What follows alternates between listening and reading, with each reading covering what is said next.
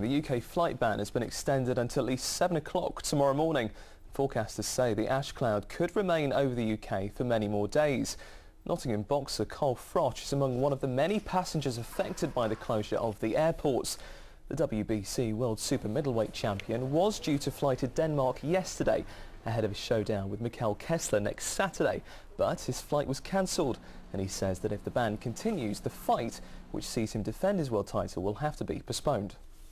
My flight's been put back from yesterday until Tuesday, and it could get put back again. I think the furthest I can let it get put back is Thursday. I mean, we've got a press conference out there Wednesday, the weigh-in Friday, but I don't want to be flying in, then doing my weigh-in, and then fighting, because really I need a couple of days.